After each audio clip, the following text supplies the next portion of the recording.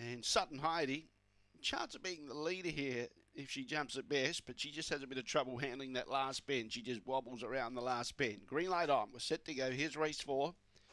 Ready now, favourite box 2, Aston Harpo, away. Slowest out was Sutton Heidi, and Long Gully Gus has found the lead. Precious Tyson trying to pick it up. They're about 3 lengths clear in front of Aston Harpo. Behind those was Slave to Love, Sutton Heidi and Louis V. In front, Long Gully Gus, and the late male followers going strong. Precious Tyson trying hard to pick it up, and Long Gully Gus with a good jump today. No bad luck today. Long Gully Gus wins by 2.5 lengths. Second, Precious Tyson. Third was Aston Harpo, about 5 lengths away. Louis V made some ground to get into 4th. Slave to Love didn't really finish it off, nor did Sutton Heidi at the tail end of the field, and the run was good, 22.70.